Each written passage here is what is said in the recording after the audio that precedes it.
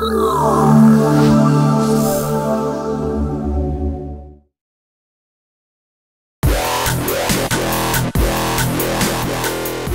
back to another edition of Loop TV. I'm Marc Adamo, and in this video we're going to be looking at creating screaming lead sequence sounds with massive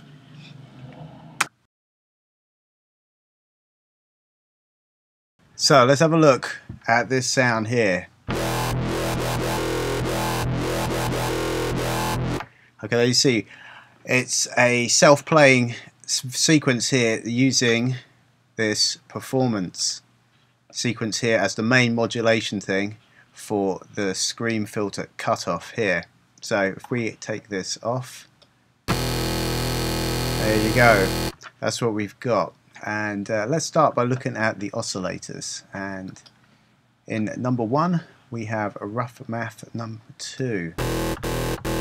It's pitched 1 octave down here, minus 12 semitones. The wavetable position's about 30%,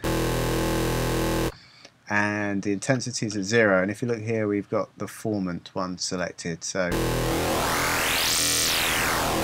in case we wanted to do that kind of stuff. And we're routing it to filter 1, which is currently off. If we look at the rest of the routing, after the filter here, we go through to insert 2, which is parabolic shaper. Let's turn that off for the moment. That's what we got, and then we go into the effects, effects 1 chorus, effects 2 dimensional expander, and number 3 EQ. So now we're running it pretty dry. The only other thing we've got on oscillator 1 interacting with it is the modulation oscillator here, so let's turn that off. And that's pretty much the start with rough math.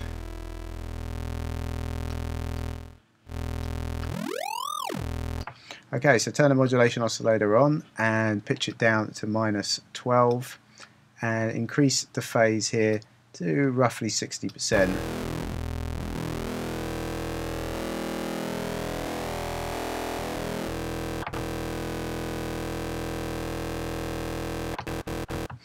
So there you go, and you can select that there like so. So that's routing it to oscillator 1. Right, backing that up, we have oscillator 2, which is AI. Wavetable position here is just past the 60%. Intensity full on the spectrum format, and amps on there. Route to filter 1. So let's hear them together.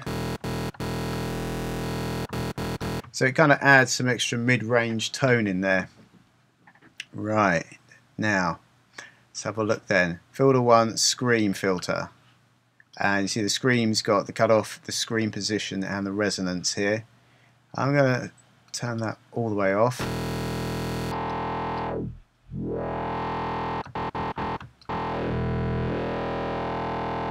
And what I like to do is kind of tune in the scream to like the root note of the track, so I get some kind of good harmonic overtone as standard.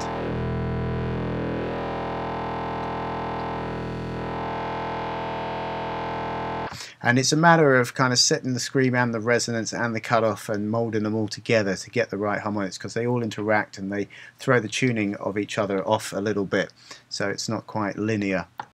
The performance modulator.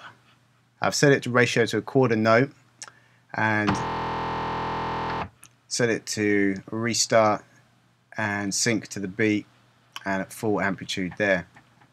Now at quarter note, what this means is I can have longer sequences and smaller subdivisions here, like here where we use the doubler.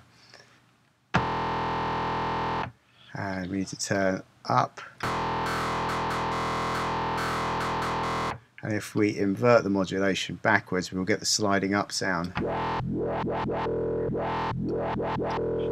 And so we've got the combination of different curves here. We've got this logarithmic style curve, we've got a linear curve, we've got a double, little sawtooth thing there, and a flat one, which is that there.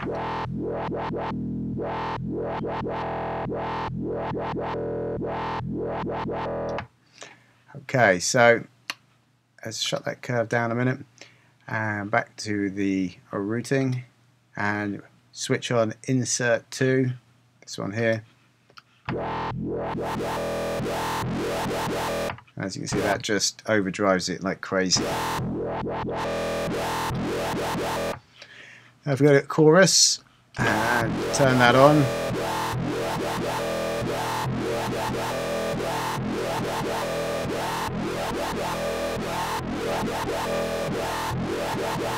the offset around about the middle there gives it a nice kind of wide thing without too much flanging, and the depth, don't want it so much.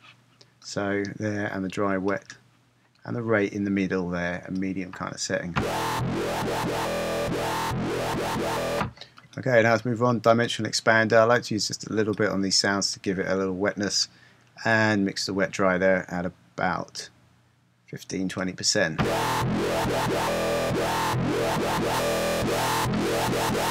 So switching the EQ on, in here we just give it a nice extra bit of brightness. Not really doing anything with the low and mids, and I'll probably use a second EQ to cut it when I do add sub bass to this sound later on. Okay, so let's have a look at the performance oscillator and how it interacts with restarting.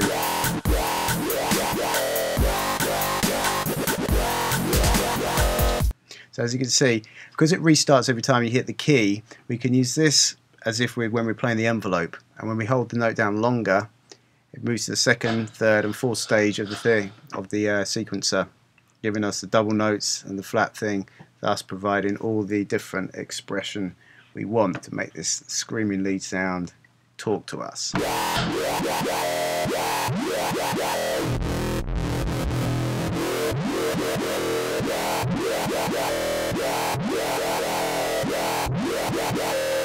So you could also choose something like this one here instead.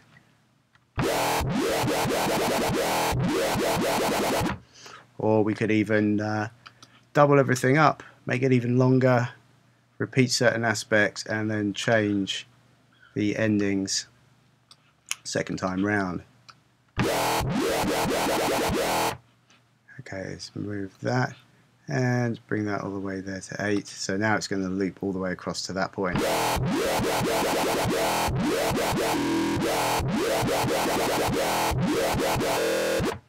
There you go. And back with the beat.